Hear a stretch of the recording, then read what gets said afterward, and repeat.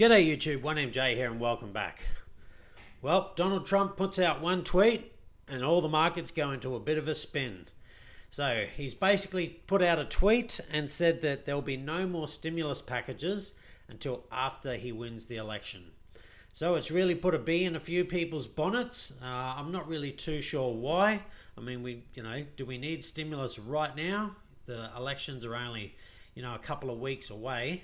And I'm sure even when Joe Biden gets in, there's still going to be more stimulus there as well. So it's not, really whether he wins or doesn't win that, should really dictate the market. But that's the power that some people have. So we can see here that the Dow Jones and things like that all took a bit of a tumble straight after he put out his tweet. But let's go have a look at what's happened to the markets. So here's the Dow Jones. Get rid of these. And we can see, it's had a bit of a pullback here today. Donald Trump puts out his tweet, no more stimulus, and the market's down a little bit. Let's have a look at the SPX. So the S&P 500, much the same. It's gone down a little bit. Let's have a look at gold.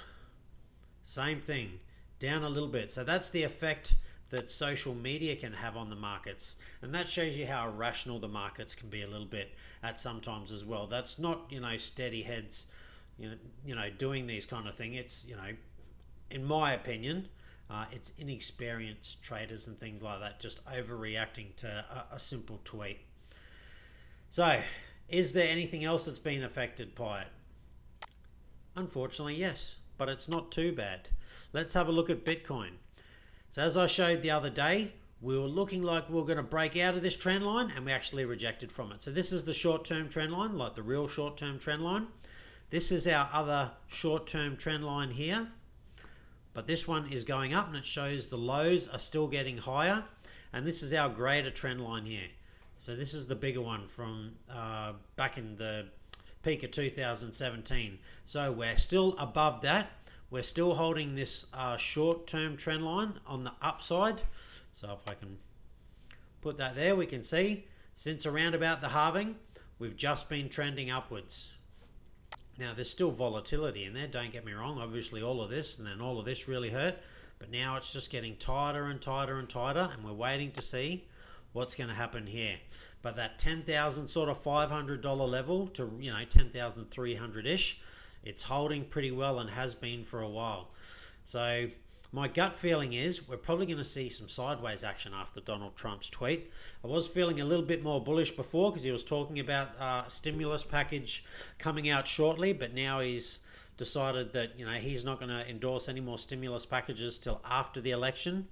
But he has said that after the election, he's got I think a $1.6 trillion stimulus package or something that's going to come out. So I think we're going to trade pretty sideways for the next few weeks until the election. That's what I'm guessing now. I was expecting us to kind of break out and, punch up to around the 12,000. But unfortunately, that tweet has really put a damper on all the things. And people who are too worried, neither president who gets in, it doesn't matter whether it's Biden or Trump, are going to let these markets fail. They're just not going to. They couldn't afford to. If all the markets sort of failed and, basically went to, near zero. We're not going to say zero because they wouldn't be able to go to zero. No one would sell everything. But if they sold off a lot, it'd just put entire countries and the whole world for that matter in economic disarray. No president is going to allow that in any country, but specifically the United States, who are, sort of seen as the world leaders in finance and things like that. They're not going to let it fail like that. They'll just keep printing money. That's what they'll do. Now, in the long term, that's bad, hyperinflation. But again, they'll print their way sort of out of it. Not that they can completely print their way out of it. But what I'm trying to say is it's not going to zero. It's not just going to fall over and go to nothing. That's not to say it couldn't possibly go lower. And again, I hear people talking on Twitter and YouTube that this is possibly going to come back and retest 9,000 and maybe even the $7,000 level. I just don't see that happening. There's going to be more stimulus coming, and you can just see that this is being bought up. As soon as it starts to get down low, it just gets bought up. So yeah, I don't see it going lower. But something I found interesting is let's have a look at the Dixie. The Dixie is on a bit of a rise. So we had this trend coming down. We broke that, and I thought we were going to roll over and come back down under, but we didn't.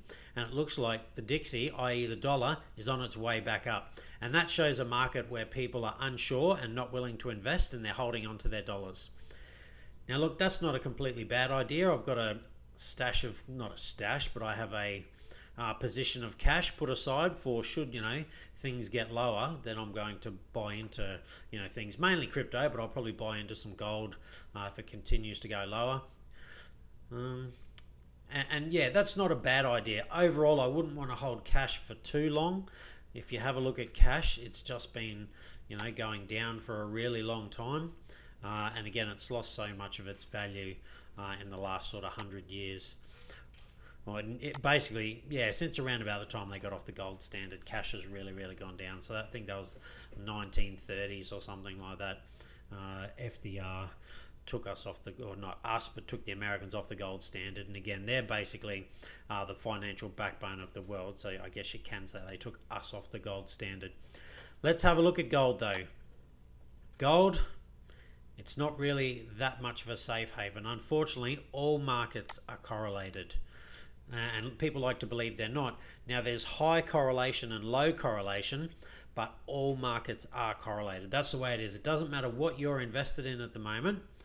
Everything's basically come down in price. I don't know anything that's gone through the roof through this, this current economic climate. Like the stocks, the ones that have sort of done well, they've been artificially boosted. So it's not through, they've produced more and made more money and things like that. Most things are kind of down at the moment. So any market you look at, really, if you're trying to get an understanding of where it's going to be at, have a look at other markets and see what they're doing, unless they're kind of in the reverse. And again, so we're looking at assets here. They're all pulling back and, taking a bit of a turn for the worse, I guess you could say. Not too much the worst, but definitely on the downside. But you have a look at the dollar, and the dollar's doing stronger because people are worried, so they're holding on to cash and they've sold a few stocks and things like that, and they want to have money ready to go just to see what sort of happens. And we can see this is now the new trend line, so it's going up, although it is starting to get closer to this, and I'm not sure that it's going to pump right up. I think it's going to roll over eventually, break this trend line, and still start to go lower as well. That's just what the dollar's done for a really, really long time. But, we'll have to wait and see. All right, so some interesting news that I found. Regulation is coming to DeFi, but can it be enforced? Look, DeFi does need some regulation, unfortunately. For it to be mass adopted and all the rest of it, it 100% needs regulation.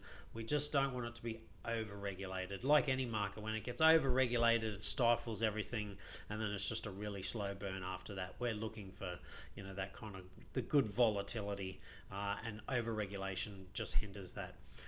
Now, this is what I really like. So, to combat the situation of all the funny, no, they're not funny, all the things that are going on in the DeFi space, the bad stuff, Confirm, that's a company, has built its AMLT Oracle, an anti-money laundering or AML tool for DeFi under its AMLT wing. The Oracle essentially can run addresses through a filter and check whether they have previously been associated with anything suspicious. Projects and exchanges can then freeze funds or transfer from said addresses accordingly. So I think this is a good idea. Now, again, you just got to make sure, regulators don't get, heavy-handed with it, but this will definitely help weed out all the bad players.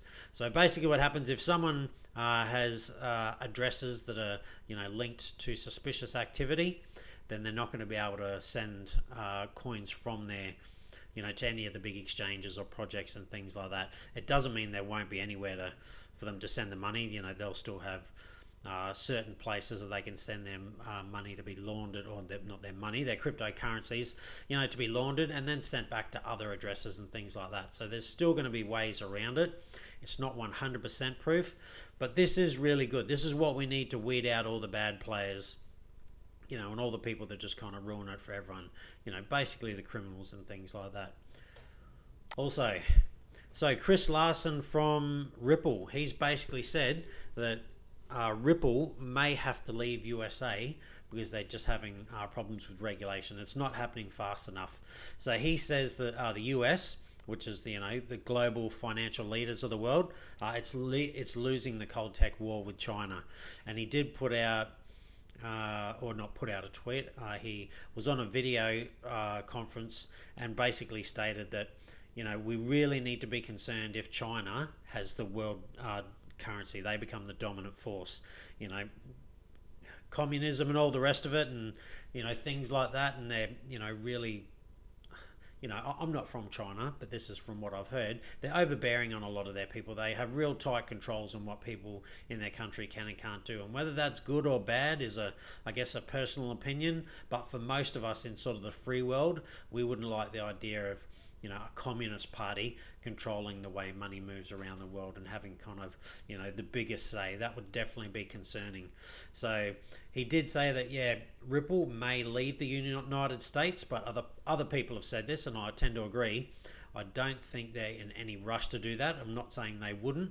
I think it's more just a bit of a poke, to the US legislators that we need to get a move on with this stuff before we're just too far behind. And can't stay on top. So very, very interesting. Again, I don't think Ripple would rush out of the USA. That's their home, and I think that's where they, want to be, based around the financial capital of the world. But they have talked about going to Singapore, Japan, and things like that. So yeah, interesting times. I think the lawmakers in the US are starting to try and bring through some acts and things, and I think this is, again, just a bit of poke in the side to tell them, let's hurry up and let's get this sorted out before we just fall too far behind and, it's a one-horse race with China. That would definitely be concerning for most people if China were the financial powerhouse of the world, and they basically, their digital yuan became the dominant currency for the world, particularly the way they would control it and most likely manipulate it. Yeah, definitely concerning. All right, so there's a bit of news today, but again, for me, I'm just holding. We can go back to the Bitcoin chart. Yes, it's rolled over a little bit here, but the trend for quite some time has been on the up. That's our sort of short-term trend line. The shorter trend line is definitely coming down, but again, it's just tightly coiling. Something that we can do though is let's go to the weekly.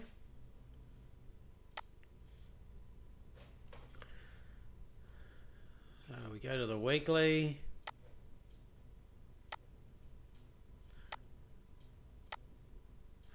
All right, and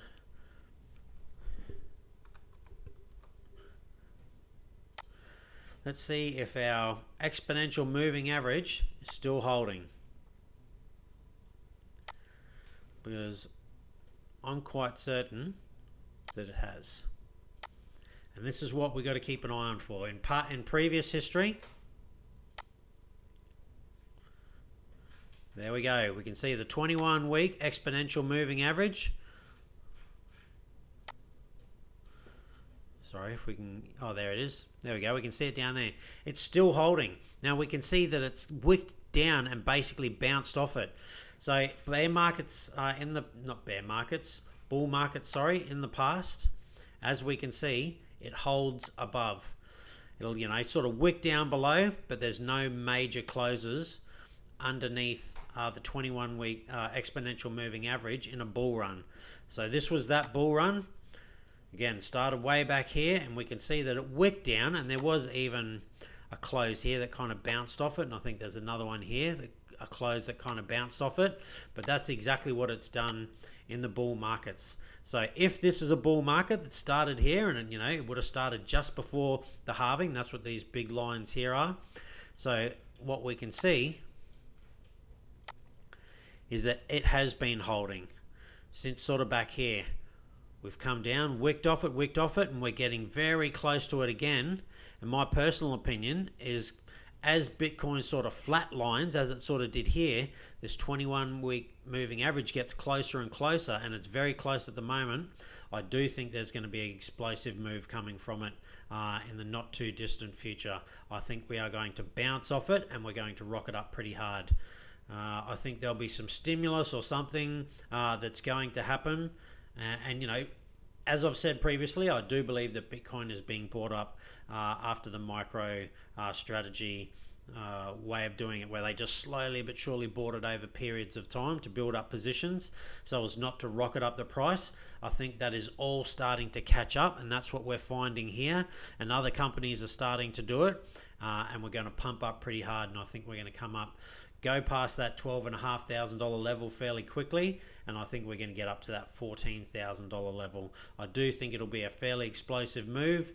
I predict it to happen probably late in October, sort of early November. It's going to be around the election time. But, we'll have to wait and see. I could be wrong, but that's just my general thoughts based on what I've seen Bitcoin do before. And, yeah, just the way markets operate in general. The fear is sort of more dominant at the moment, and that's generally when Bitcoin does its best work. As you can see here, the fear, and then bang. And, again, the fear, bang, rockets up. So the fear is getting strong again, and we're probably going to push to the upside. But anyway, that's just my thoughts on the market. I think this 21-week exponential moving average would be a good buy-in point. So it's roughly around sort of 10,200, is it? Let's say roughly about here. So yeah, $10,250 or 10,000. Let's just round it up a little bit. $10,300. My personal opinion is that wouldn't be a bad buy-in price if you're interested in getting in. I do have a buy order. I think it's $10,365 or something like that. And again, I've got other buy orders for if for some reason it goes lower. So the $9,000 range and the $8,000 range, I've got buy-ins there, although I don't think they're going to get filled. But again, I could be wrong. Time will tell. And if I am wrong and Bitcoin goes down to those prices, well, my buy orders are in and I'm going to pick up some cheap Bitcoin. But again, I don't expect those to be filled, and I don't think that $9,600 CME gap is going to be filled either. All right. Stay safe. Be kind to one another. Hopefully you're on that gain train, although it's a little bit hard with the last sort of few days and weeks. And I'll see you next time.